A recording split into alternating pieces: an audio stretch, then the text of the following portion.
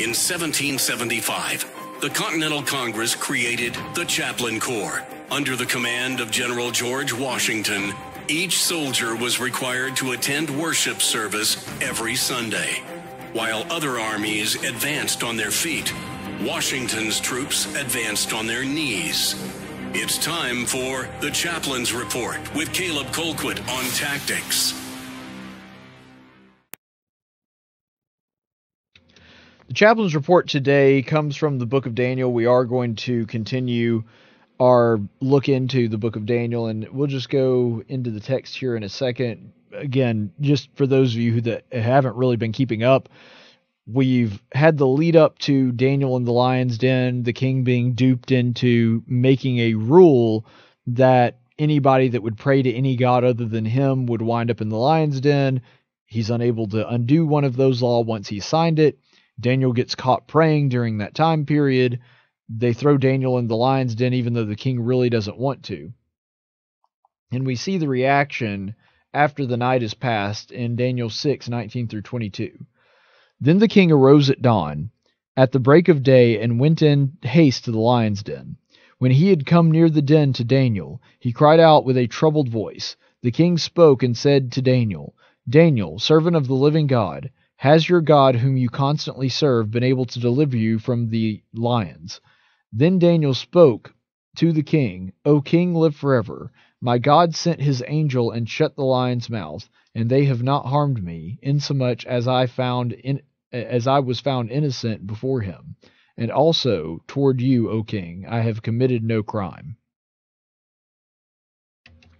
Now, one of the things that we talked about earlier is a form of religious persecution. It doesn't get more religiously persecuting than that for practicing or expressing your faith, even in the privacy of your own home, just because other people happen to be able to see you and catch you, that your life would be forfeit, that you would be able to be killed and eaten by lions after that. That just because you prayed to your God, you could be killed.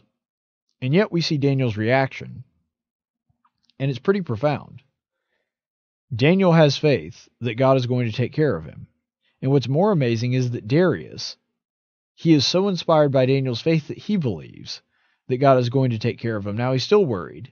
He was still up the entire night fretting about this, and it's understandable. He's afraid that he might lose a really good friend. But you'll notice how Darius refers to God after this, that even before he has seen the miracle come to its full fruition, that even before he has seen God actually deliver Daniel from the lion's den, because he doesn't know, for all he knows, that Daniel's lion food at this point. He seems to have a faith in God and exalts him as the Most High, the living God. So it's clear that Daniel's influence and his teaching has had a profound effect on the king. Maybe not a profound enough effect for him to realize that it was a really bad idea to pass this law in the first place a few days ago, but this is a harrowing experience for the king. And the king now has a much different perspective to offer when it comes to having faith that he is going to protect Daniel. And I also want you to notice here that he says, "I have committed no crime against God. I have been found innocent in his eyes, and I have committed no crime against you." What does that mean? On the very technical side, Daniel absolutely committed a crime against the king. The king made a law, which it was within his legal authority to do, and Daniel broke that law. Regardless of whether or not you think the law was a good idea, Darius certainly didn't. Regardless of whether or not you think that law was just, Daniel did break the law of the Medes and the Persians and suffered the consequences for it. But yet you'll notice he says, "I've committed no crime against you, and I've committed no crime against God." Why? Because God's law trumps man's law. That Daniel had in no way injured or harmed King Darius in any way.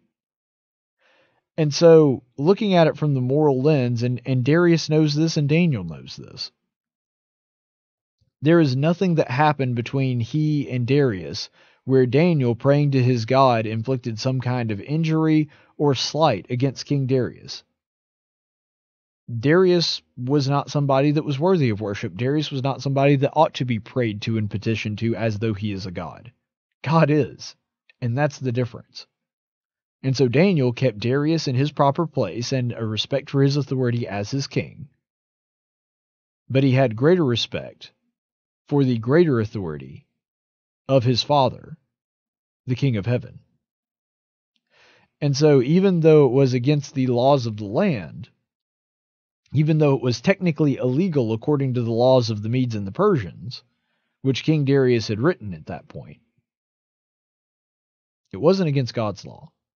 And Daniel recognizes the superiority of that law. He recognizes that it was incorrect. It was an incorrect law, and it actually somewhat reminds me of the concept we see from Martin Luther King's letter from a Birmingham jail. That ultimately, there are some laws that are unjust. There are some laws that enslave man, but God's laws make man free.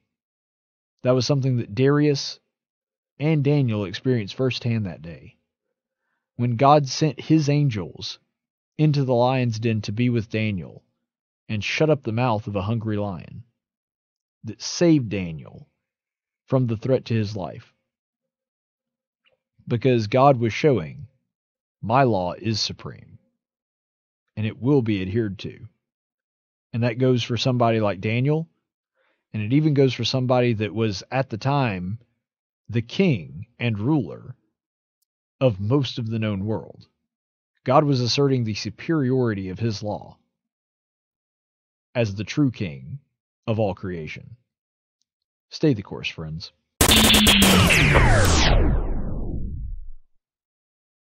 Now, I know you're here because you're interested in information on what's going on in the state of Alabama and around the world, and you've come to the right place for that. But it's YouTube, so you could also just be here because you're bored. If you want me to keep making videos to keep you occupied, you need to go ahead and like and subscribe.